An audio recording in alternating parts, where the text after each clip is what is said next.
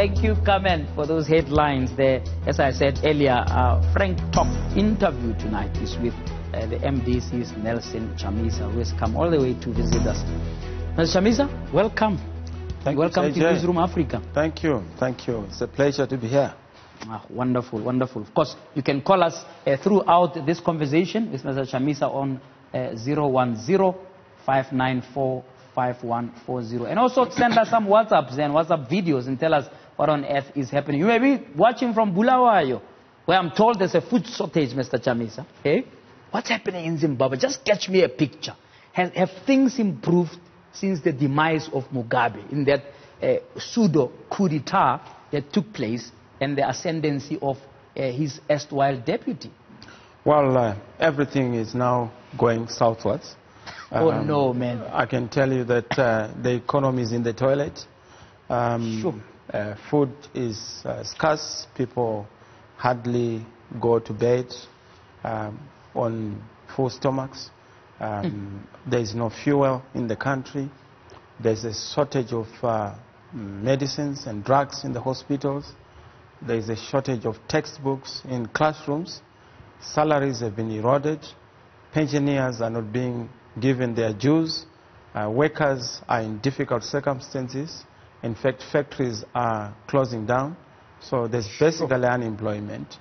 There's a shortage of electricity. There's a shortage of everything. In fact, Zimbabwe is facing a shortage of everything. So it's not an exaggeration that people are queuing for the most basic things like bread and steak and fuel.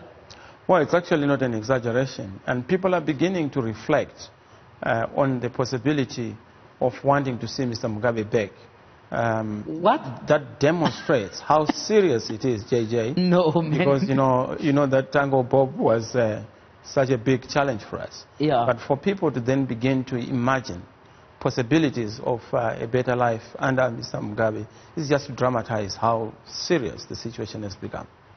And was this an overnight situation? In other words, was there a period, a window period, just small window, where there was a glimmer of hope once Mugabe was out of the way, even before he could pass away, just once was out of office and Mnangagwa took over, that things could improve, or Mnangagwa almost just continued on a straight line with what Mugabe was already doing in terms of destroying the economy there?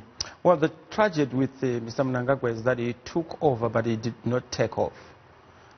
He took over, but he didn't take off. He didn't take off. He didn't take off because he had no clarity of what to do beyond just sitting on the chair of leadership. Leadership is not about title. Leadership is not about a position. Leadership is about responsibility and the tasks of delivering to a people. So what we are beginning to see is a dysfunctional economy, is a stalemate on the political front, is abuse of resources, ubiquitous corruption in every sphere of the lives of Zimbabweans, from the state institutions to basically every facet of life. And so what you are beginning to see is a shortage of everything in a situation where you have Zimbabweans having everything. In terms of mineral resources, we have over 60 mineral resources in the country. We have an industrious people, a loving people, a hardworking people, a gifted people, a peace-loving people.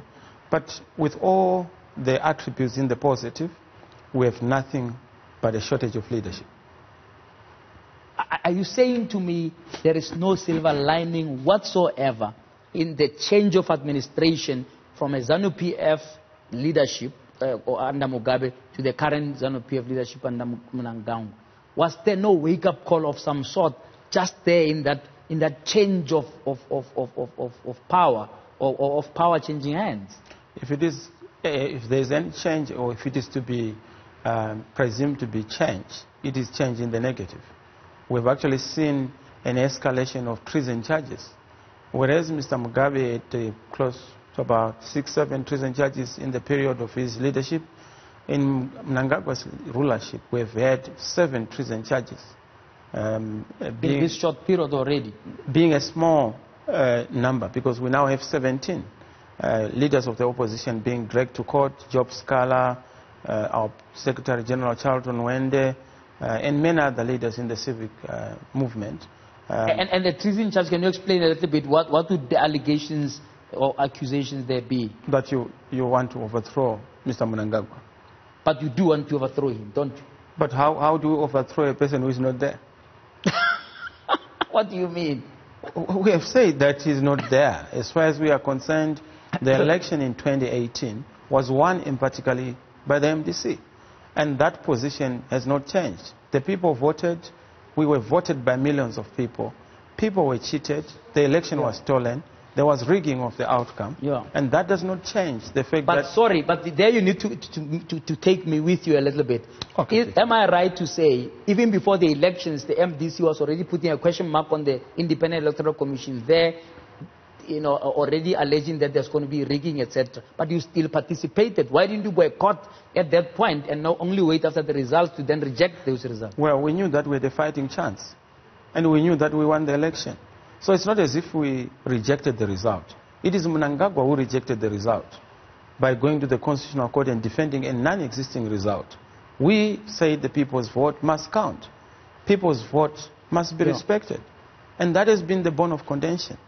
That we now have two results in Zimbabwe, a people's result and a Constitutional Court validated result. Are you saying even now you haven't accepted, because it's now 2 years, I think, isn't it? Almost. I mean, you have not accepted those results? A lie does not become the truth on account of time. It was a lie then, it is a lie now, it will always be a lie. But you are living under that lie. You are not rebelling, you are not causing an insurrection in Zimbabwe, you're not making the place to come to a standstill, are you? You don't need a rebellion to deal with a lie. You need the truth, because revolutionaries are motivated by the truth. Yeah, but what are you going to do with the truth? How are you going to turn that truth into the reality of an improved lives or standard of life for the people? Or I'm trying to understand where you are situated, and maybe you can go into your plan of action for 2020 That's right. to say, are you saying to me there is space, within the constitutional dispensation? If let's pack the results. Let's talk about the constitutional dispensation of Zimbabwe to actually replace that leadership before the next election. Well, I must say that there's power in all truth, and the truth is empowering. So for that reason, we know that we are going to be focusing on what the Constitution provides for. The Constitution gives us the opportunity to mobilize and to organize people. It is a constitutional right of every citizen, particularly when the government abrogates its responsibility to lead. So we have within the Constitution, Section 88, Section 162, they are very clear, and Section 117, in terms of the sovereignty of the authority and power in the context of Zimbabwe. It resides with the people. So people have the ultimate responsibility to determine their destiny. And we will always be leading those people, because people have to be led. Revolutions are a product of the objective circumstances on the ground. I want to understand that revolution a little more. In other words, we are at a situation where you've decided, and please correct me if I'm wrong, that first of all, you don't believe that the Mnangagwa government is legitimate. That's number one. That's right. Number two, that would mean that you are going to spend however long time attempting to remove them from power. In other words, you're not going to wait for another constitutionally convened elections before you actually get them out. Your program is about overthrowing them, for lack of a better way, removing them from power. I told you that we are not interested in overthrowing what's not there. What we are interested in is to have a revolution of values, a revolution of morals, a revolution of principles. And principles of democracy, justice, equity, dignity of the people is what we are pushing for. We will push that within the envelope of the constitutional dispensation in our country. After the break, I want us to go deeper into... But JJ, are you clear on what I'm saying? I'm clear. So that I want you now to... So that I don't lose you. No, I'm with you. But I want you to now give me 2 or 3 big things that you think must happen, and Zimbabweans must be mobilized around for your situation to change. But we'll talk about that after the break. Sure. Nelson Chamisa of the MDC joins me here tonight to understand the situation in Zimbabwe. He says the wheels are coming off. If you haven't come off altogether, everything running in shortage. I'm not sure whether they also running short of the presidential jet, because the president's been all over, giving instructions from different parts of the world. Maybe that is not running short, but who knows? We'll talk about that some more after the break. The MDC leader, Nelson Chamisa, joins me. The MDC has launched what they call Agenda 2020, and I want to zone into that right now to say what constitutes this agenda. Say, there's some Zimbabweans here, I'm told there are about 4 million of them who have run away from the Mugabe over the years here. They are listening tonight. What are these 2 or 3 things you're going to mobilize them around to change the situation in Zimbabwe? Well, thank you very much, JJ. We have said that this year, 2020, has to be a breakthrough year. It has to be an action-packed year. But we've identified 5 critical areas, what we are terming the 5 fights of the year. The first fight is a fight for a people's government and a fight for the return to legitimacy. And that fight entails fundamental and key reforms that have to be put in place. Electoral reforms, political reforms, constitutional reforms, but more importantly, media reforms that have to be instituted in order for Zimbabwe to be back on track. There are reforms that are supposed to be instituted. They were supposed to be instituted in 2000, they were not. In 2005, they were not. In 2010, they were not.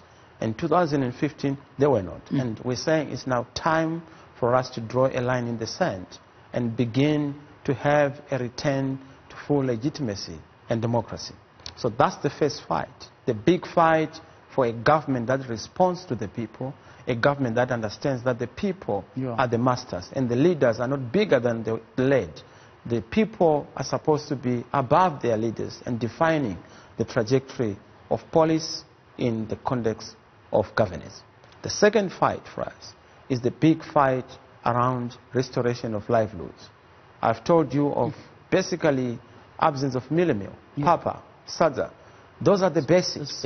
Those are basic issues. But we want to make sure that we begin to think about things that matter. When others are thinking about fourth industrial revolution, automated, cars, nanotechnology, robotics, we are busy thinking about where we are going to get bread and fuel. We've just lowered not just the esteem of the people, but also the imaginations of the people of Zimbabwe, because we are thinking about things we must not be worrying about. When you worry about breathing, you are no longer thriving, you are surviving. And that's a struggle.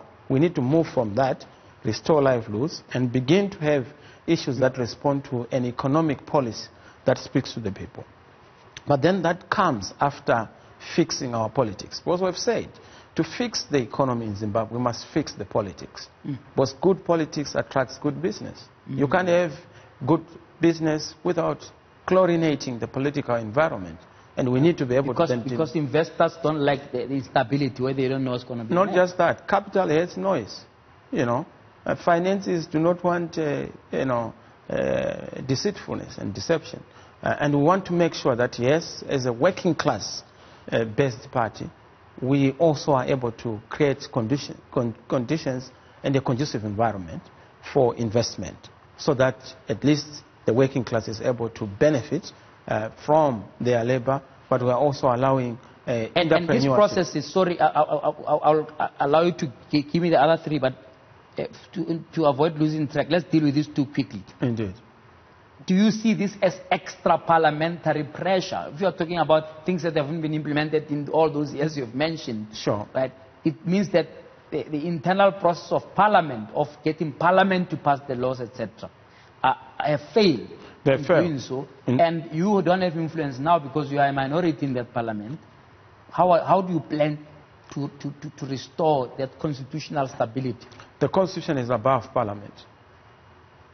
Parliament is a creature of the constitution. The constitution gives Zimbabweans the right to express themselves freely. And they have that right in the context of pursuing that people's government fight. In the context of restoring the livelihoods, these are the things that we have to do in the spaces we contain in the context of our politics. And then the second part on the economy, I mean, surely what influence can you have to change that situation? If your current government elected, or at least assumably voted for and won the election and power, are not able to solve those basics, what hope do you have, well, as the opposition or MDC in particular, to do anything about that issue? We are the alternative. And I must also show you this very important statistic. We're in charge of 28 municipalities and towns, cities, out of the 32.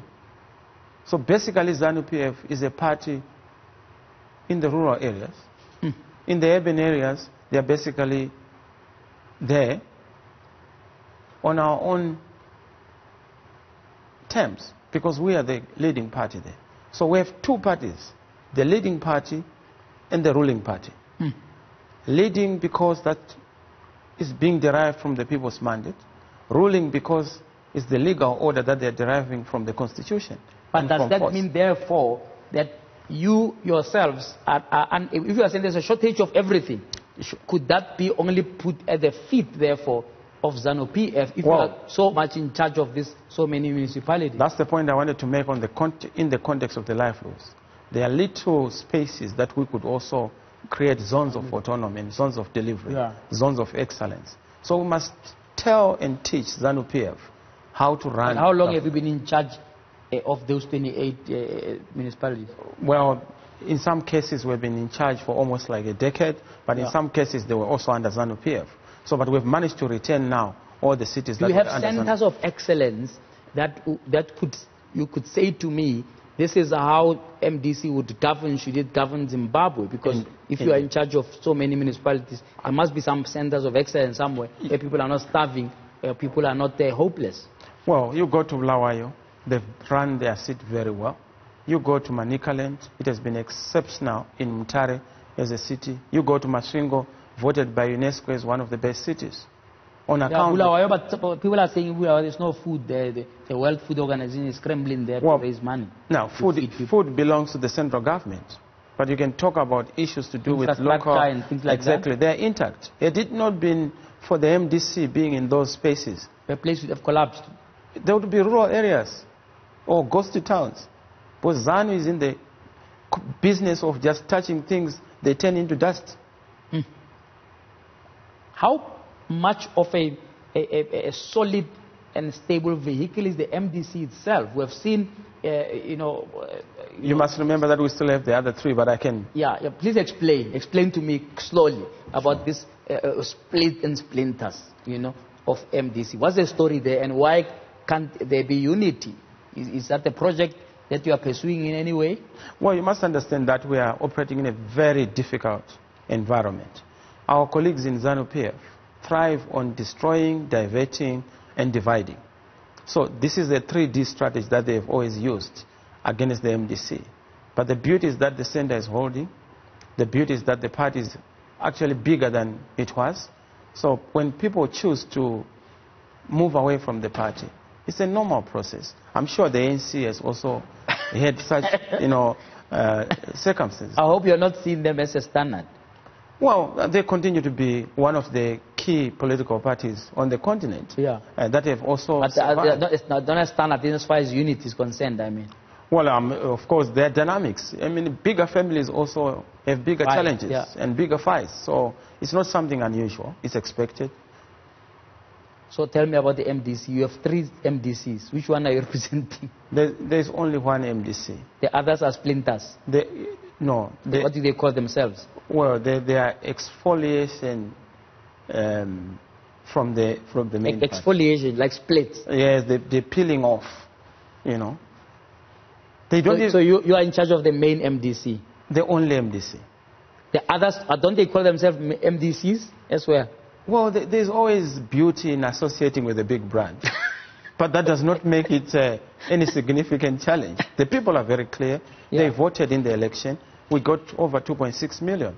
Yeah, but what sort of force are the splitters? Because if you go back to the ANC as an example, they laughed off EFF as a splinter, and they have been a pain in the side of the ANC for years now. you know, which means that you shouldn't scoff at the possible split in a party of liberation or party of that size. So just paint me a picture of the MDC split. Is it like, you know, ANC with a little EFF and COPE there, or is it like ANC and PAC split, big chunks going one side and the other? That's quite different. I must say that the so-called splits have not been ideological. They've been to do with personality differences, with people who are motivated by other interests, particularly self-aggrandizement. And this is why, in the context of our party, those who are no longer with the party are now either deployed by Mnangagwa as ambassadors, or they are working with Mnangagwa as affiliates of Mr. Mnangagwa. So we are not worried about that, because the people are very clear. They are the ultimate masters and umpires of any political, you know, trajectory. So we are not worried about that. It's a sideshow, and we are not concerned. Yeah. How big is the MDC in relation to ZANU-PF in terms of just appeal to Zimbabweans' membership, for example, as an indicator? We have over 1 million members. We're the largest party in the country.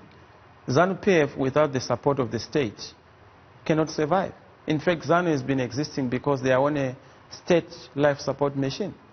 Once you remove them from the state, where they abuse state resources, they are literally non-existent. So how did they win elections if they are so non-existent? They've never won elections. They will not win elections. We will defeat them any election, any time. But what they do is that they manipulate the results. And you know that what matters in Africa is who announces the result. And that's where we need to be dealing with the reforms, to make sure that we don't have this continued issue of manipulation of the results. Do you have confidence in the process started by President Mbeki? I saw that there were reports that post that process, you were not invited to a meeting between ZANU-PF and opposition parties that was meant to actually take that process to the next stage. Your comment on that? They are not opposition parties. They are ZANU-PF surrogates. They were invited by ZANU-PF. President Mbeki was given a platform by ZANU-PF to also address those opposition political parties in courts. But they are not opposition. There's only one alternative, that is the MDC. And that is factual. So you excluded from that meeting? Well, look, we had already had our own chance to meet with President Mbeki. And we said we are not going to be part of a process where there is a choir, Mr. Mnangagwa's choir, and he wants us to come and sing the song. We are not his puppets. We are a genuine alternative, and we want to see change in Zimbabwe on the basis of reforms, on the basis of engagement, good governance, and making sure that we have a return to legitimacy. And those are the issues we've been focusing on. Yeah. What occasioned this intervention by Mbeki? Well, I suppose they are also seeing that Zimbabwe is on fire, Zimbabwe is burning, and a burning Zimbabwe will definitely result in a setting ablaze of the entire region. You know, you can't have a successful South Africa or a prosperous SADC if Zimbabwe is a failed state. Zimbabwe has become the sick child of the region. Yeah. And you don't think dialogue facilitated by Mbeki would have been useful as a person who's an independent arbiter? It is a useful thing. We've always said that we will not shun platforms of peace. Yeah. We will not shun opportunities of dialogue, because we want to give peace a chance. I mean, we control the urban centers. We have young people. We have all the energy in the urban areas. Yeah. But I want to talk about the economy a little bit, which addresses your second part, because you seem to make a distinction between, okay, where you are in charge and where national is in charge. There have also been recent things about your currency. Now you've got a new currency and what have you. Sure. Previously, when you tried that, people had to carry your currency in wheelbarrows, and it was just a mess. It's not a currency, it's just tissue paper that is declared as currency, yeah? Okay, we'll talk about it after the break. There's a Chamisa of the MDC is my guest tonight. Stay tuned for more conversation after the break.